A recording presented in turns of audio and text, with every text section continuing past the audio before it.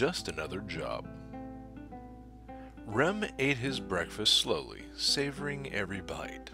Ham, rocco eggs, enchanted rye bread, and of course a tall glass of golden aromatic mead. One should eat their food slowly, chew well, and have a glass of something close by, just in case. People in his line of work despised indigestion. Sitting alone at the long table, Rem's only company was his maid, Valeria, who stood behind him, decanter in hand and ready to refill his glass. "Val, could you please sit? You know full well that I'm not a noble, nor do I care about etiquette. Not while we're here alone in this oh-so-empty mansion of mine." The maid, a young city-bred elven woman, bowed gently and, with a polished professional tone, answered, "It is as my master wishes." In her usual graceful manner, Valeria sat next to him and rested her immaculate white gloved hands on the table after placing the mead-filled decanter before her.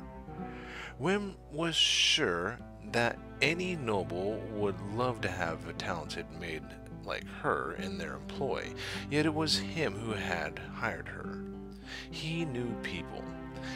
The man also knew elves, orcs, and dwarves, but that was besides the point, since all of his contacts had been supplying him with accurate information for a decade or so. Valeria was supposed to be the next victim of one supremely obnoxious, in his humble opinion, secret society, which he quietly took care of, free of charge, after Val was safely working in his own well-protected mansion. Said group was made out of sadistic morons and bitches who chased away their own boredom by torturing young men and women to death. Valeria was a gray-skinned, blue-haired elven beauty whose pink-colored eyes were now studying his spaced-out facial expression. Hopefully, Val will never learn why he hired her, offering the recently graduated and inexperienced maid such a lucrative contract, or what could have happened if he hadn't done what he did. The young maid gave him another strange, even confused look, and with a tone much less professional than the way she'd spoken before, asked, "Is the breakfast to my master's liking? Perhaps he desires a meal more refined?" "Thank you. It was tasty and filling, Val. The mead you brewed 2 months ago is marvelous." "Thank you, Master. I shall endeavor to do better in the future. By the way, this arrived in the mail right when I was preparing your food." Valeria produced a letter from her perfect apron and placed it next to Rem's now empty plate. "Would that be all, Master? I could serve you another portion if you so desired." Rem stood up, letter in hand, fixed his robe, and smiled back at his maid. "One portion will do, thank you very much. You can go about your daily routine, Val, and I will retire to my study and read this letter." Bleeding trolls. That sounds so stuck up and nobly. Chuckling, the 6'5" tall man walked past the big crystal windows, for a moment checking his appearance. The blue robe couldn't hide his powerful athletic build, and despite the messy, stubby beard he now sported, his face was still pleasant to look at. His brown, spotted eyes were still throwing useful glares left and right, or so he was told by his lady friends. Taking the advice of his maid, Rem allowed her to braid his shoulder-long jet-black hair, and the braid was now resting on his left shoulder. Rem thought himself average, but skilled, and although he had a couple of lady friends, he couldn't find time for a committed relationship. His current occupation was definitely not the safest, and most women worth their salt would be unwilling to share their lives with a solver of problems. He made most of his money by taking care of things which other people were unable or unwilling to deal with, like an occasional group of murderous cultists or a band of useless. The useless in particular were a big problem during this turn, because a lot of failed adventurers had to be banished out of Karat. Only those who took the guild's exam and did not stab their comrades in the back during the test were allowed to stay within the city walls. Indeed, one could be raging asshole, but the law was the law, and people were not willing to work with others who had no place in the city. Walking into his mansion study, Rem sat on the plush chair and examined the fancy letter. Obviously sent by somebody rich, perhaps even a famous client of his. The letters Levoa suddenly appeared on its blank surface after he opened the envelope, and Rem gasped, surprised. That was the biggest and richest noble house in Karat. It was also well known that their noble family had plenty of servants and even a small army of knights. For what reason they were offering him a contract? Never mind. Rem pulled the letter out of the envelope and read it. Dear Mr. Rem, I will be short in my expose and hit the nail straight on the head. There is a certain group of useless close to our current location, and they are in possession of stolen property.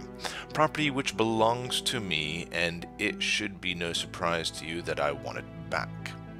The item in question is a chest made of dark wood, blue steel bracers, and locked by an elaborate alchemical lock. Your job is to locate the fools, now hiding in the nearby forest, eliminate them, and then return my property to me. For that, I am willing to pay you the hefty sum of 1,000 gold coins. You will notice that it is a reward most generous, and that it is because I urgently need the contents of this chest. Mind your time, sir, for you cannot waste no longer than a ninth. Mr. Rem, I trust you as well-known professional, and will not disturb the sanctity of my possessions and open the chest. If that should happen, our contract will be null and void, and you negligible to pay a breach of trust fine. Yours, Countess Karina Lavoie. Rem read the letter again, and then carefully stashed it in his safe. If something should happen, his friends in the city had a spare key and could use the letter as evidence. Not that he expected anything to happen, but one never knew when taking jobs from House Lavoie. So far, it sounded just as mundane as his recent jobs had been, and when it comes to the useless, that was consistent with what they usually did. Once banished from the city, they formed gangs and tried preying on travelers, robbing cargo and kidnapping people for ransom. That never ended well for them, because Rem or some other random group of adventurers always got the fools before they did too much damage. The banishing was not permanent, but in fact a second chance instead of a swift execution.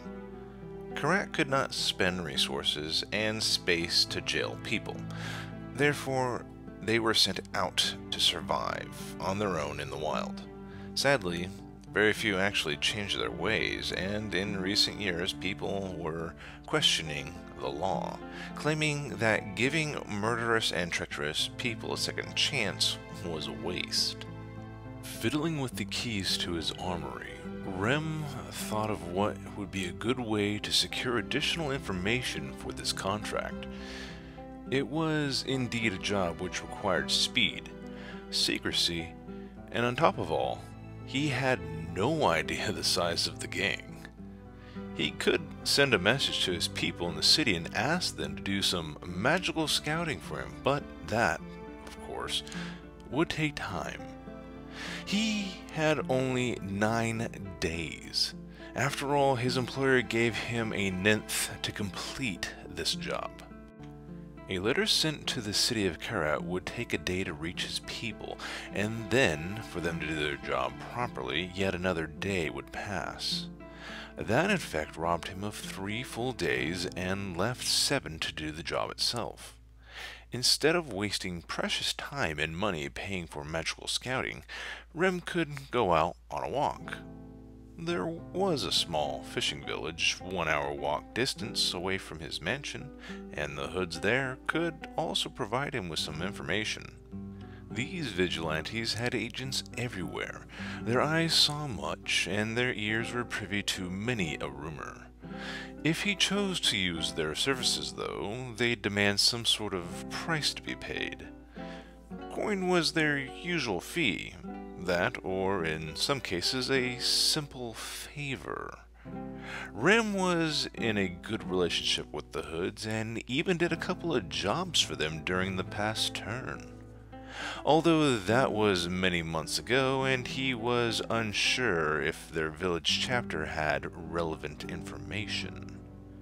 The good thing was that they only had lost a day while dealing with the Hoods, that and they were a reasonable bunch, always ready to help the common man. He packed a bag full of coin, his short sword, and, after grabbing 1 field ration pack from his pantry, ran with all speed towards the village. Rem only hoped that he'd find the local Hoods in good spirits. If you've enjoyed this telling, then please consider subscribing to this channel, liking the video, and sharing, as that would help this channel grow exponentially. Also, give a little support to the writer and author of this tale, Aragmar, also known as the Black Knight, listed down below. He can be found on Minds.com and is selling books. Starshatter, a sci-fi novel found on Amazon, also linked below. With that, I want to thank you for visiting. Have a wonderful night. God bless, and farewell.